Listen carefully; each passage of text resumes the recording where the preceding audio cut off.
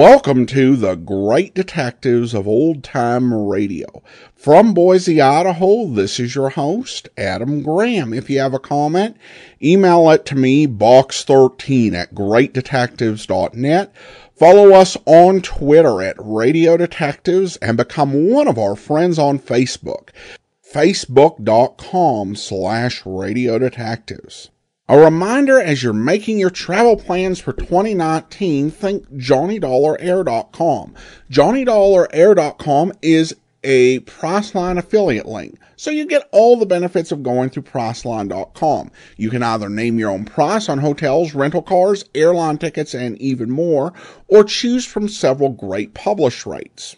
And when you go through JohnnyDollarAir.com, part of the purchase price supports the Great Detectives of Old Time Radio at no additional cost to you. So remember, when making your travel plans, check JohnnyDollarAir.com first. Now it's time for yours truly, Johnny Dollar. The original air date, May the 6th, 1952, and this one was the Burma Red Matter.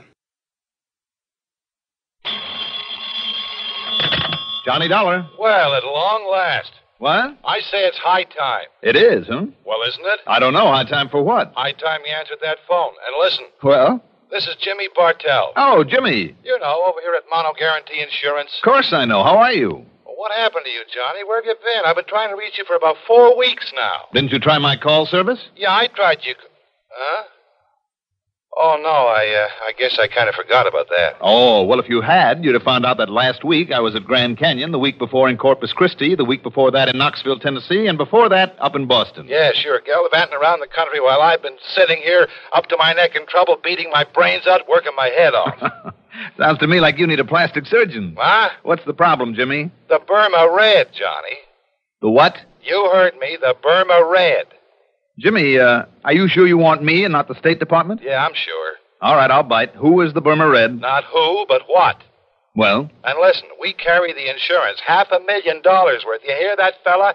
$500,000. I am deeply impressed. And, baby, if you can't get it back for us, that's exactly what we're going to have to hand over in cold, hard cash. 500 G's. Well, maybe I had better get to work on it. Good. And I don't need to tell you what your commission will be if you do recover it. What else do you think I'm thinking of? Then the job is yours, Johnny. And, brother, I sure hope that you can find it and get it back. The Burma Red? Right. Just one thing, Jimmy, if you don't mind. Sure, Johnny. Before I start gallivanting around the country, as you put it, looking for this thing... Yeah? Don't you think that it might be nice if I have some slight idea, some inkling of what it is, this Burma Red? I told you. Oh, yeah. Yes. Yeah, okay. Come on over here and I'll tell you all I know about it. Okay. We interrupt this program to bring you a special message. To the parents of schoolboy patrol members who were taking the Washington trip, the buses with the patrol will arrive at Durham Union Bus Station this evening about 7:15 to 7:30. We repeat, the Durham Schoolboy Patrol Washington buses will arrive at the Union Bus Station this evening at 7:15 to 7:30. Parents are asked to be present to pick up their children. The parents, are also asked to use the Sears parking lot. 7:15 to 7:30 the time. Expense account submitted by Special Investigator Johnny Dollar to Mono Guarantee Insurance Company, Home Office, Hartford, Connecticut. Following is an account of expenses incurred during my investigation of the Burma Red matter.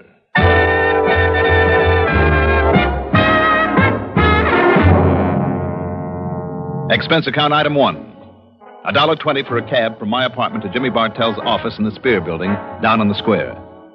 Jimmy's specialty, incidentally, is property insurance, especially where fine artwork is concerned.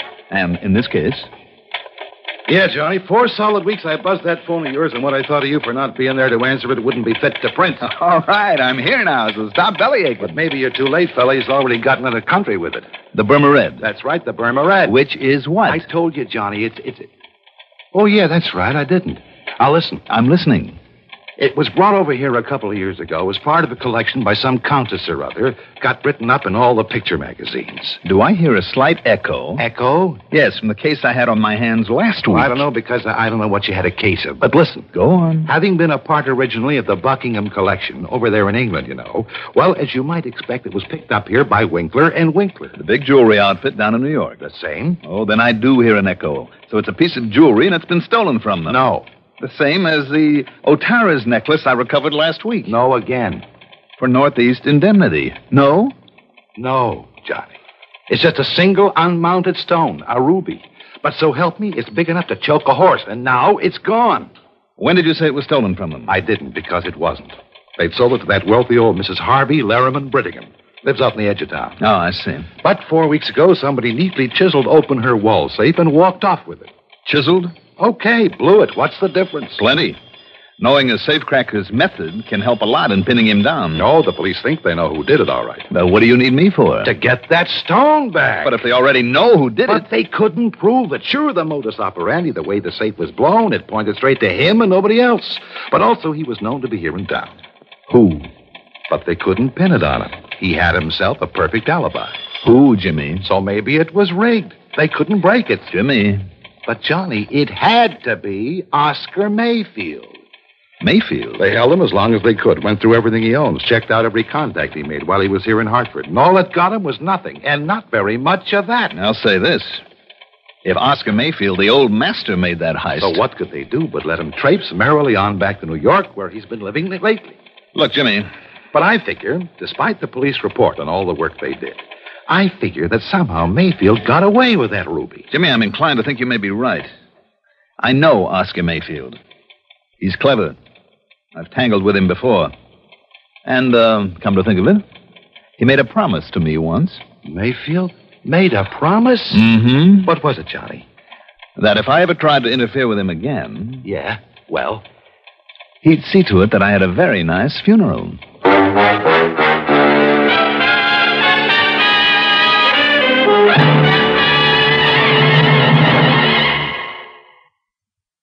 To look neat in the heat, look for Dacron on the label, 'cause Dacron is a man's best friend.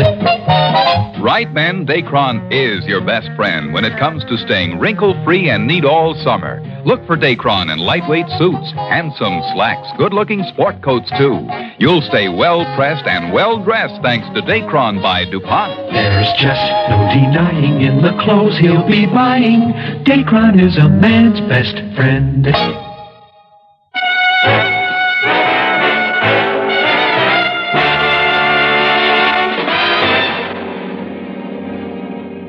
Expense account item 2. 65 cents for a cab to police headquarters where, after some inquiries, I ended up talking with Sergeant Holly Holcomb. He wasn't very encouraging. Sure, Dollar. He was known to be in town. Known to have tried to leave right after it. Trademark he left on the wall safe was his. Plain as the nose on your face. Mm-hmm. And we pride ourselves on knowing the MOs of all the safe men within 1,000 miles. Yes, I know you do, and rightly so. But we couldn't pin a thing on him. All the direct evidence we didn't have on him because of his alibi apparently checking out all the way. We simply couldn't hold him on nothing more than suspicion any longer. Yeah. Especially with that smart mouthpiece he dragged in. If he tried, he would have sued us from here to Kingdom Come. I mean, if you know Oscar Mayfield. Only too well, Sergeant. And you know what I mean. I suspect him just as much as you do. But sure we have something definite, some real tangible clue. Well, anyhow, he went back to New York. Have you notified the police down there? Sure I am. Lieutenant Singer at the 18th Precinct. And, isn't he an old friend of yours? Randy Singer? He certainly is. Well, I haven't heard a word from him, not in over a week now, so why don't you call him? Or better still, go down there and see him. See what goes. All right, Sergeant. Maybe I'll do that.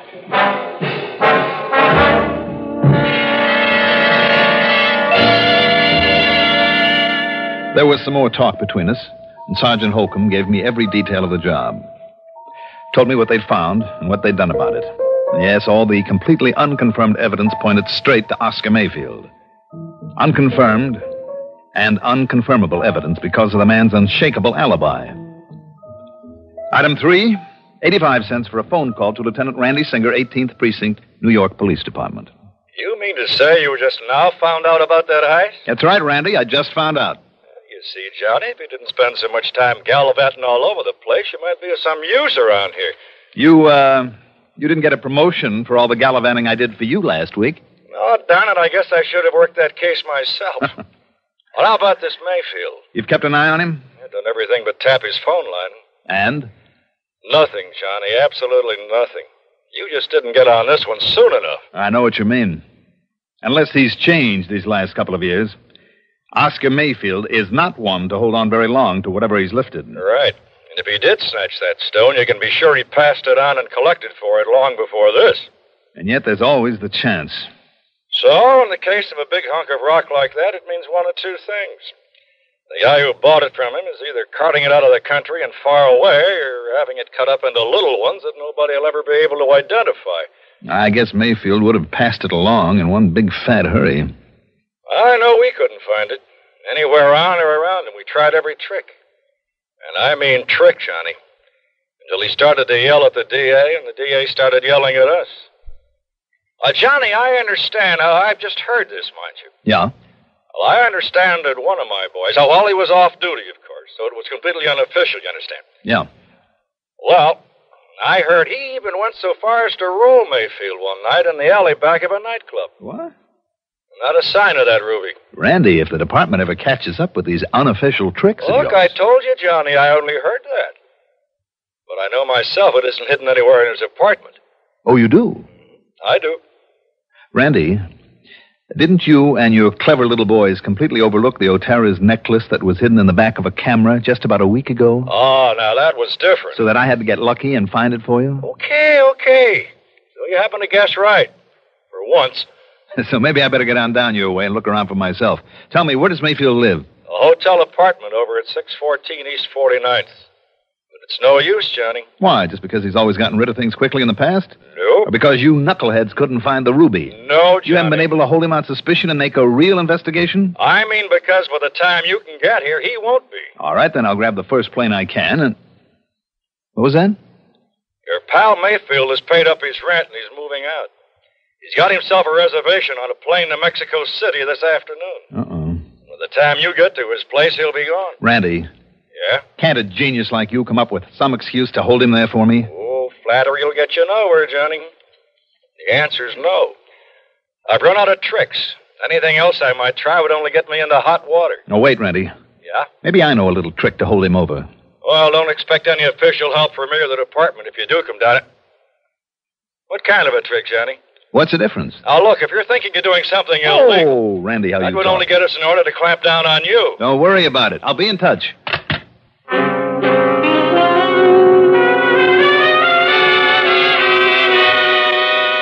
Illegal? I don't know why, but I'd suddenly remember that during my run-in with Mayfield a couple of years ago, there'd been talk about a man who was fencing his stuff. A man who had been only vaguely identified as Hugo. The last name had never come to light. Okay, maybe that name still meant something to him. If so, it justified item 4. $1.26 for a telegram to Mayfield. It read as follows. Urgent, that before you make any deal, you call me immediately at Plaza 3, 9970, and I signed it, Hugo. And I had them put a rush on it, hoping it would give me some much-needed time. Item 5, $6 for a cab to Bradley Field. Item 6, $10.12 for a plane to New York. And when I got there, item 7 is $5.80 for a taxi to 614 East 49th Street. It was a smart, good-looking apartment hotel, which is more than I can say for the stuffy uniformed doorman. Mr. Mayfield, did you say? That's right. Mr. Oscar Mayfield. Is he still here? Is he in? Whom shall I say is calling, sir? Don't. Don't? Just give me his apartment number. Your name, please? Now, don't worry about it. I'm sorry, but I must have your name, sir. It's Dollar. Now, what's the apartment number? Dollar. Very well. No, you don't. Just put the phone down. I beg your pardon. It's granted. Now, the number of his apartment. Not unless I announce you, sir. Now, look, I am a special investigator. Oh, you are? Yes, and if you'd like to call the police and check on me, only I haven't time. Look here. These are my credentials. And I tell you, sir, that unless I... Oh, I see. Mr. Johnny Dollar. That's right. The insurance investigator. Yes. I didn't know. Well, you do now. Well, nonetheless, Mr. Dollar... Just give me Mayfield's apartment number, please. Now, what is it? It's 7G. Okay, thank you. And I'll phone that you're on your way up, sir. You do, and I'll break your neck. 7G, Just in case he remembers what he once promised, I better make sure that this thing is working properly.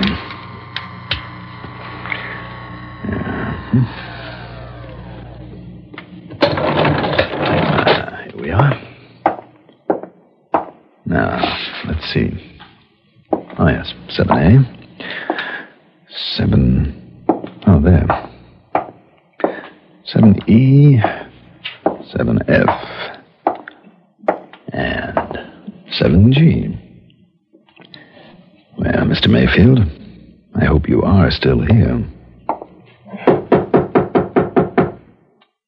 Mr. Mayfield?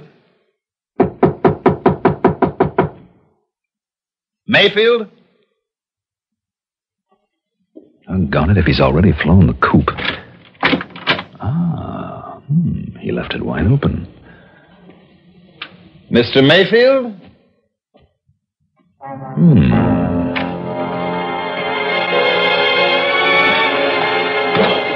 The well-furnished living room was empty. And so was a kind of study off at one side and a little bar kitchenette beyond it.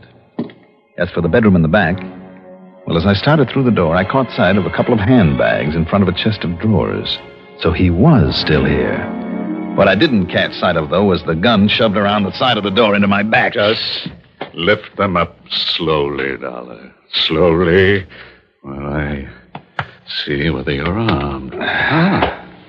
Yes, here it is. Thank you. Okay, Mayfield. Now, over there, next to the bed. Go on. Sure, why not? Are you happy now? Dollar, I made you a promise once. It's kind of foolish of you, wasn't it? I'm going to keep that promise now. You going to pull off a shot in a place like this? This apartment is absolutely soundproof. One of the reasons I selected it. I see. Well, are you ready?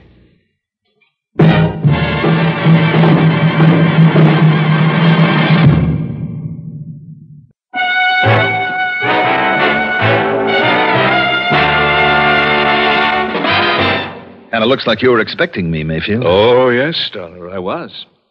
You see, I figured right from the beginning that you might be called in on this case. Then you do have the Burma Red, the ruby. Now? Oh, of course not.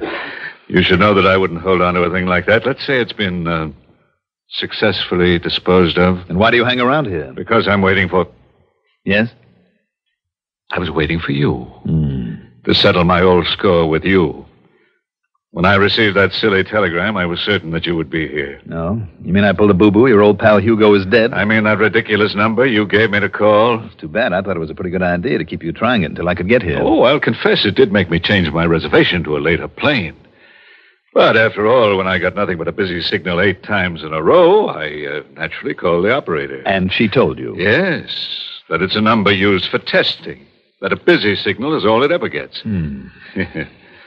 Obviously a trick, then. Worthy of you. So I waited for you. And when the doorman, following my explicit instructions, called me, told me you'd arrived, Oh, but I'm wasting time. What's more, I'm expecting someone else. So, Dollar, this is it. Expecting me, maybe? What? Randy. Just drop it right there, Mayfield. Gently now.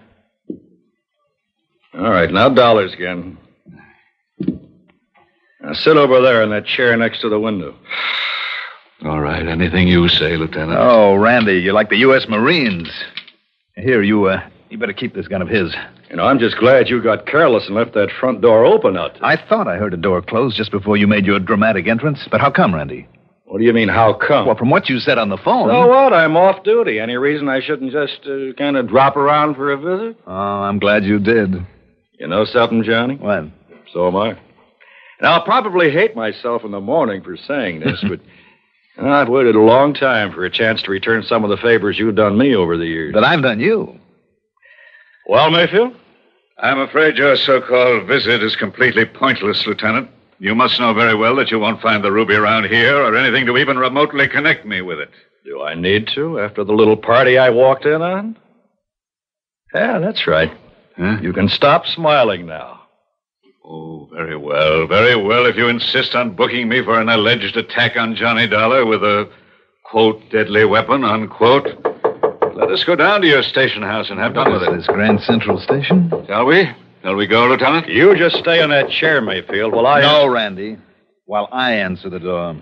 Okay, but leave this one open so I can hear. Right. Yes? Yeesh, what a fancy layout this is. Who are you? You Oscar Mayfield? Well, who did you expect to find here? Santa Claus? Yeah, well, no. Look, Mr. Mayfield, you mind putting down a gun, huh? Not till I'm sure you're okay. Come inside. Yeah, sure. All right, now what's your name? Yeah, Rosie Gilliam. Look, you can frisk me. I'm clean. And that package? Well, it's from the boss. It's from Hugo. It's what you've been waiting for. Oh, it's from Hugo, huh? Yeah, sure, honestly. He said I should deliver it and get a receipt, then maybe you'd hand me a fin or a tenner. Oh, he did, huh? Yeah. Maybe I better make sure that it's, whatever he was supposed to send over to me. Well, you think I'd meddle with it? Maybe do myself out of these delivery jobs he gives me and pays me so good? You're on the level? Yeah, honest. If you hit it. Well, this contains, and I think it does. By the way, where does Hugo hang out? Well, how should I know? All I know is he calls me now and then, meets me at some place, and gives me something I should deliver.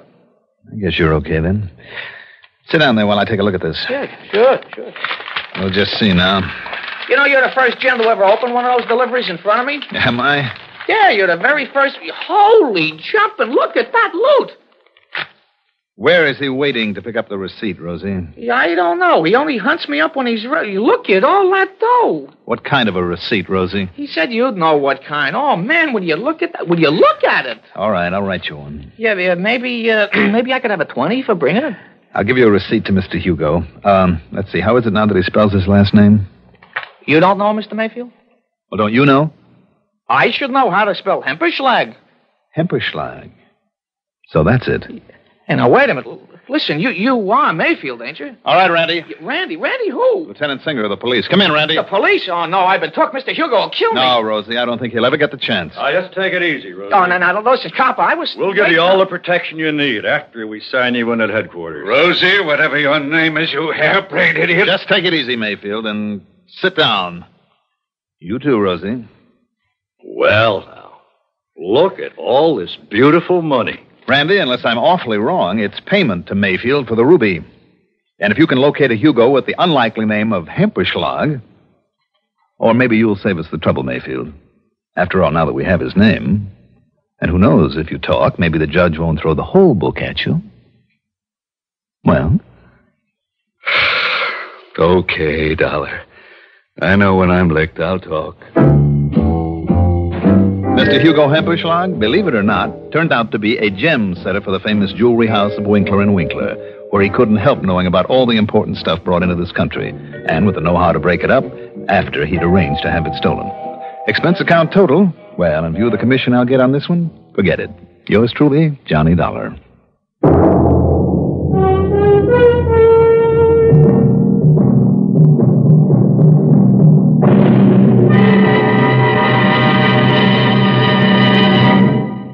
Now, here is our star to tell you about next week's story. Next week, I'll be back with a rather unusual story.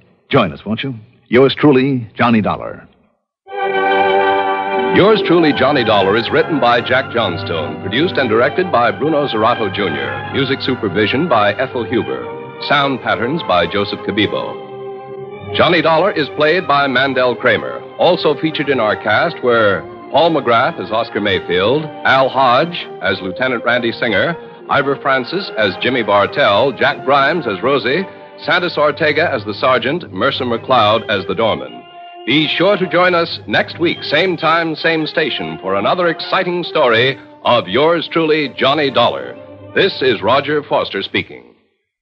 Durwood Kirby's favorite program, The Gary Moore Show, weekdays on the CBS Radio Network. CBS for Durham, Raleigh, WDNC.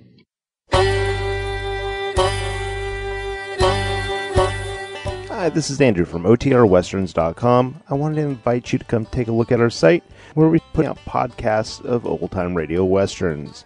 Check us out at OTRWesterns.com. You're listening to The Great Detectives of Old-Time Radio with Adam Graham. Now let's get back into the show.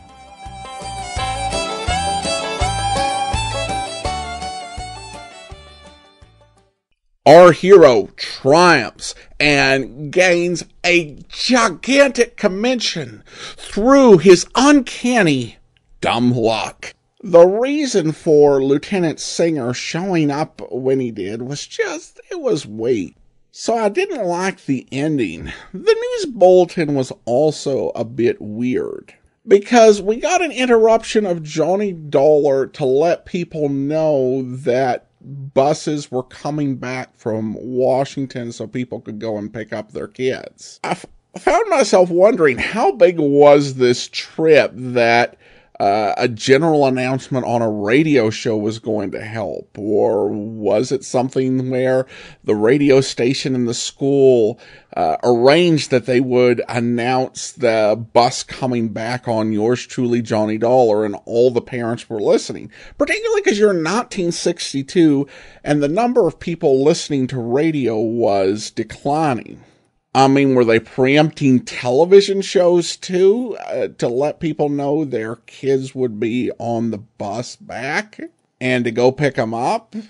Given that I'm guessing not everybody in this area had kids that were on the bus, and the very small percentage were listening to radio, it just seems like there might be this invention where you could call people up, like something like a telephone that might be effective. But if anyone has any thoughts on why this might have happened, I'd love to hear it. Now we turn to listener comments and feedback, and we have this from Bill, who writes in regarding the Skidmore matter. A few things about this episode. First, I didn't know there was a town in Texas named Skidmore. The only Skidmore I knew of was Skidmore, Missouri, a town famous for the killing of the town bully in broad daylight, where nobody saw a thing. Skidmore, there is a Skidmore in Texas. It's not actually an incorporated town, but I checked and it is an actual place, because sometimes Johnny Dollar will include fictional places along with real places, but this one is real, and it's an unincorporated area, and it's about 40 miles from Corpus Christi. So good job on them finding that. Second, I guess Jose must have been a fan of Mr. Keene, because when he heard Johnny's name, he referred to him as the famous investigator. When I heard that, I said, "Saints preserve us." Maybe an effect of doing the show in New York. Third, it took a minute for me to recognize the song that was used a couple times during the episodes. I don't know the title, but it's the same song that was played on Susan's transistor radio in the debut episode of Doctor Who, An Unearthly Child, 11/23/63. This episode predates that by almost exactly 19 months. Bill, I did some research, and the tune played in An Unearthly Child was an instrumental number called Three Guitars, Mood 2 by Nelson and Raymond. And apparently it was played on another TV show, the debut episode of Z-Cars, on January 2nd, 1962.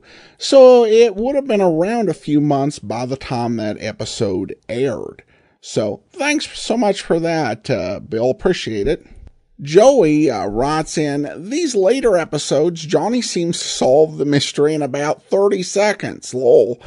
I do think that that happens because because the episodes tend to spend a lot of time on preliminary stuff. And so there's less time for doing the actual investigating and solving the mystery.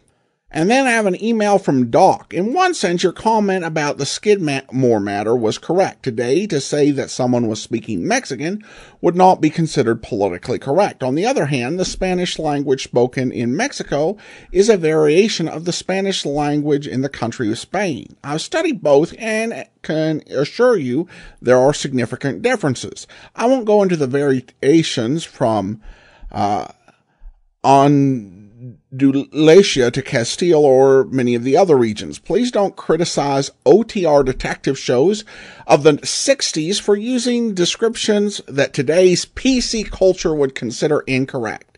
We Americans are criticized daily for not speaking the King's English. My opinion is jolly good. Well, thanks so much for the email, Doc.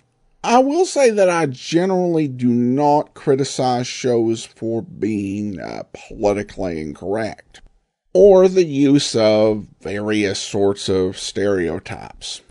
I take it as read that as an audience, that was another time, and some things that they did on the radio back then would not be appropriate to do today. And that you don't listen to the show to get a lecture on things that you already know. However, regarding the phrase speaking Mexican, I question not if that's politically incorrect, but whether that is actually an incorrect thing to write. Because I've listened to a lot of old-time radio programming set in California, and I've never listened to a show other than that episode of Johnny Dollar that referred to it as speaking Mexican rather than speaking Spanish. If every crime show that I listened to, when they were talking about the language, they referred to it as speaking Mexican, I'd be like, okay, well, that's just the way they said it back then. But that's not the way they've said it on other programs, where I've always heard it as speaking Spanish, particularly from someone who would be in the police force. But thanks so much for the comment, Doc. All right, that'll do it for today. Join us back here tomorrow for Dragnet. Next Friday, another episode of yours truly, Johnny Dollar. In the meantime, send your comments to box13@greatdetectives.net. Follow us on Twitter at Radio Detectives and become one of our friends on Facebook. Facebook.com/Radio Detectives. From Boise, Idaho, this is your host, Adam Graham, signing off.